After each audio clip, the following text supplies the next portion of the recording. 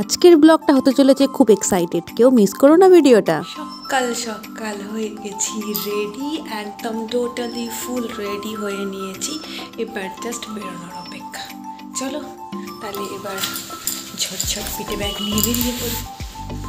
যেহেতু একটু বেলাতেই যাচ্ছি তাই সকালটা শুরু চা পাউরুটির সাথে। গুড মর্নিং, পূর্ণিমের আরও একটা নতুন ব্লগ পেজে সকলকে জানাচ্ছি সুস্বাগতম। দেখো বেরিয়ে পড়েছি পিছনে ব্যাগ নিয়ে, হাঁটতে হাঁটতে যাবো কুন্তিকা স্টেশন, তারপর ট্রেন ধরব। তাহলে চলো দেরি না করে ঝটপট যাই।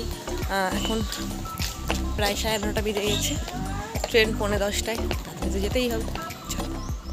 দেখো দিদিভাইদের বাড়ি যাওয়ার আগে মিষ্টির দোকানে এসেছি। মিষ্টির দোকান থেকে নেব সুন্টুর জন্য লাড্ডু।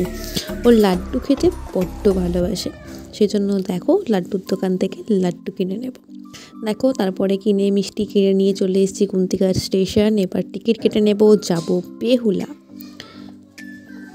আমাদের লাইন ক্রস করে 2 নম্বরে আসতে হবে, সেজন্য দেখো লাইন পার হয়ে চলে এসেছি 2 নম্বর প্ল্যাটফর্মে। এবার ট্রেনের অপেক্ষা। দেখো দূরে দেখা যাচ্ছে ট্রেন, আর এটা হচ্ছে শিয়ালদা কাটোয়া লোকাল। এমনি ট্রেনটা 9 কোচের গাড়ি, আর তুলনামূলক প্রচুর ভিড় থাকে স্টেশনে। আর কাটোয়া লোকাল মানেই তো ভিড়। দেখো স্টেশনে কত পরিমাণে লোক, তার মধ্যে এই লেডিস কম্পার্টমেন্টের সামনে এই যে লোকটা কী করছে বুঝতে পারছি না, এবার এদিক ওদিক দৌড়াদৌড়ি করছে। দেখো এখন হাস্যকর ব্যাপার। ট্রেনে ছিল প্রচণ্ড ভিড় ক্রস করে নেমে গেছি বেহুলা স্টেশনে। এত পরিমাণ ভিড়, মানে পুরো ট্রেনটা ট্রাভেল করতে হয়েছে দাঁড়িয়ে দাঁড়িয়ে। যাই হোক চলো ট্রেন থেকে নেমে গেছি। ট্রেনও এবার যাবে সামনের দিকে, আর আমিও যাব সুন্দরের বাড়ি। জার্নি করতে হলো পুরো ট্রেনটা দাঁড়িয়ে দাঁড়িয়ে, তাই একটু টায়ার্ড, তেমনি গরম, রোদের জোর। দেখো বেহুলা স্টেশন। এবার স্টেশন থেকে বেরিয়ে যাব সামনের দিকে। দেখো কত ভিড়, বেহুলাতে প্রচুর পরিমাণে মানুষ নামে, আর এখান থেকে বহু মানুষ পাস করে যেহেতু সামনেই রোড।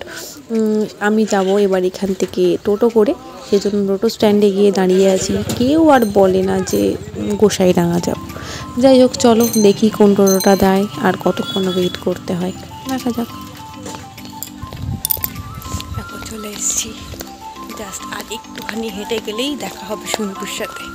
তাহলে চলো একদম দিদিভাইদের বাড়ি থেকে তারপর আবার দেখা হচ্ছে।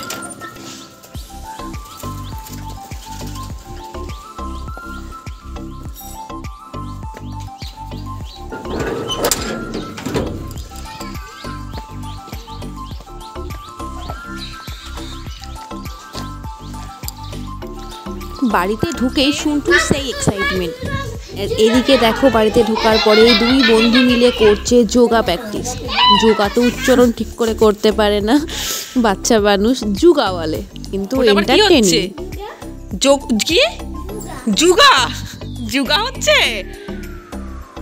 যোগা নয়, বল যোগা। হ্যাঁ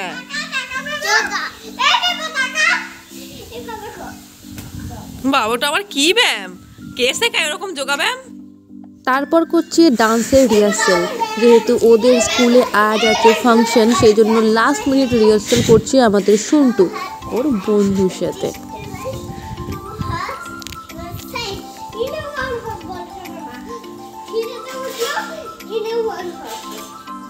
তারপর বাড়িতে মামিমণি এসছে। মামাকে ভিডিও কল না করলে কি করে হয়? মামার সাথে ভিডিও কলে ঝগড়া না করলে তো শুন্টুর মানে দিনই শুরু হয় না। যাই হোক দেখো ভিডিও কলে রিজুর সাথে শুন্টু কথা বলছে, বাট সবটাই ঝগড়া।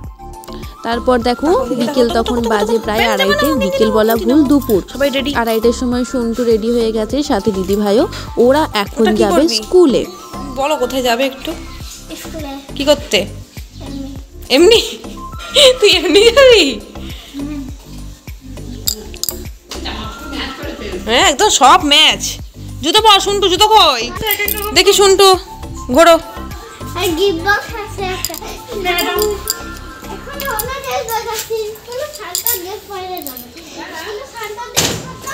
স্কুলে সান্টার ড্রেস পরতে হবে। হ্যাঁ হ্যাঁ হ্যাঁ হ্যাঁ, এসো এসো এসো।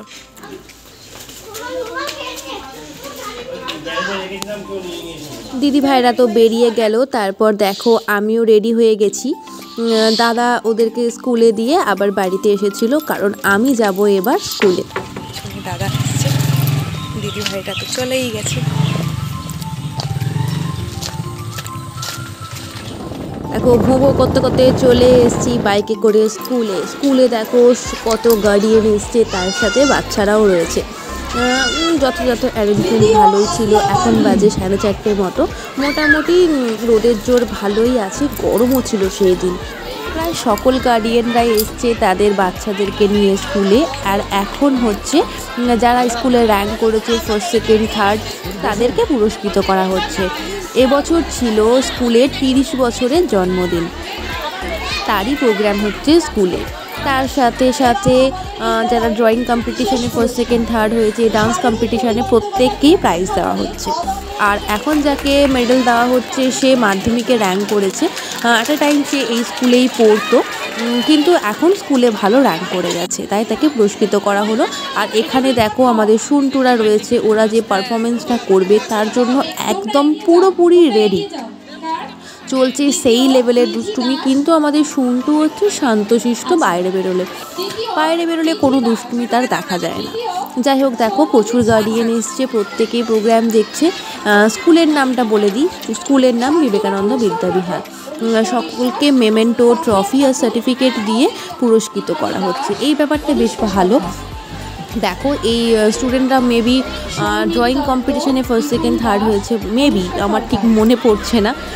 আর এখানে দেখো গার্ডিয়ান, টিচার সকলে মিলে মানে প্রোগ্রামের জন্য প্রচুর ব্যাকুল। আর বাচ্চারা কেমন ডান্স করবে, কেমন গান করবে সে নিয়ে প্রচুর চিন্তিত। বিভাগ গ সঙ্গীত প্রতিযোগিতায় পল্লবী দত্ত এসে গেছে। আমার পাশে বসে থাকা মেয়েটি এক্স স্টুডেন্ট, সে নাচবে ভারতনাট্যম। অনেক স্টুডেন্ট আছে যারা স্টুডেন্ট, তারাও কিন্তু এই স্কুলে পারফর্ম করে। আর আমিও এসেছি শুনটুর প্রোগ্রাম দেখব বলে, যেহেতু এটা শুনটুর প্রথম বছর। তারপর দেখো প্রোগ্রাম শুরু হয়ে গেছে। প্রথম নাচটা ছিল শিববন্দনা দিয়েই শুরু হয়েছে আজকের প্রোগ্রাম। মেয়েটি কিন্তু অসাধারণ ডান্স করে। তারপরেই বাচ্চারা, একদম ছোট্ট বাচ্চারা একটা ডান্স পারফর্ম করেছে। তাদের ছোট্ট ক্লিপই আমি তোমাদের সাথে শেয়ার করেছি।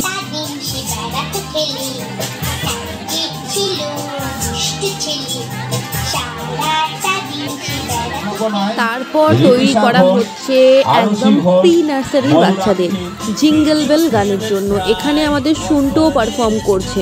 সব বাচ্চাগুলোকেই প্রায় একরকম দেখতে লাগছে, কেউ কাউকে চিনতেই পারছে না। আমরা এই যে শুনটুকে চিনতে পারিনি, তাহলে আমরা চলো এই প্রোগ্রামটা আগে পুরোটা দেখে নিই। যেহেতু আমাদের শুনটুর নাচ পুরো ভিডিওটা কি না দিলে হয়, চলো প্রোগ্রামটা দেখে নিই।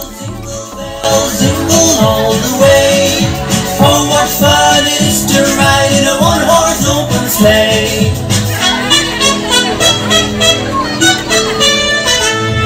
A day or two ago, I thought I'd take a ride, and soon Miss Fanny Bright was seated by my side. The horse was lean and lank, his fortune seemed his lot. We got into a drifted bank, and then we got upset. Jingle bells, jingle all the way.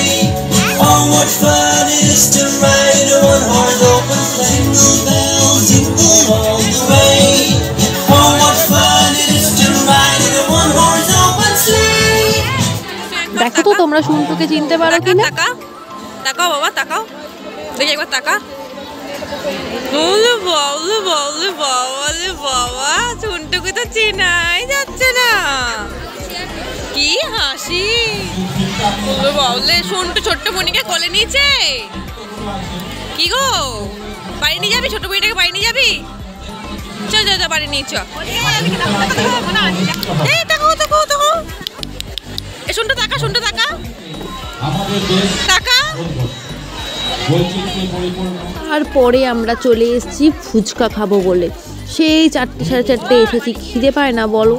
আর ফুচকা তো লোভনীয় জিনিস, ওটা তো খেতেই হবে। বানাচ্ছে দেখো দই ফুচকা আর চাটনি ফুচকা। যদিও আমরা দই ফুচকা চাটনি ফুচকা খাইনি, আমরা খেয়েছিলাম এমনি পাতি জল ফুচকায়। কথা বলতে বলতে জিভে জল চলে আসছে। যাই হোক, চলো দেখো বাড়ি যাওয়ার সময় এসে গেছে, প্রায় 8:30 বেজে গেছে। এবার বাড়িতে যেতে হবে, গিয়ে রান্না বান্না করতে হবে। তাকাবি না তো? তুই আমার কাছে আসিস আজকে, তুই আজকে আমার কাছে আসিস, পাবি মনি। চোখ চোখগুলো পুরো কালো হয়ে গেছে গো মেয়েটার। না ওইদিকে না, ওটা না, ওটা নোংরা। চল চল বাড়ি যাবো, চল বাড়ি যাবো। শুনটু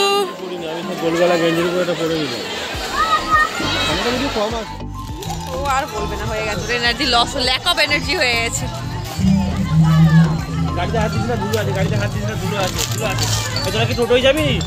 বাইরে ছিল হালকা হালকা ঠান্ডা, সেজন্য দেখো চাদর নিয়ে নিয়েছি আর চলেও এসেছি বাড়ি। দেখো সন্টুর বাড়িতে এসে কত কাটিং, যতই হোক মেকআপ তুলতে হবে। ওইখানে গিয়ে আমাকে এসে বলছে মামিমণি আমি না তোমাকে খুব ভালোবাসি। ওইখানে গিয়ে বসে বসে বলছে। তাহলে আজকে এখানেই আমি আমার ব্লগটা কমপ্লিট করি। তোমাদের আজকের ব্লগটা কেমন লাগলো অবশ্যই কমেন্ট করে জানিও। ভালো লাগলে লাইক কমেন্ট শেয়ার অবশ্যই। আজকের মতো টাটা।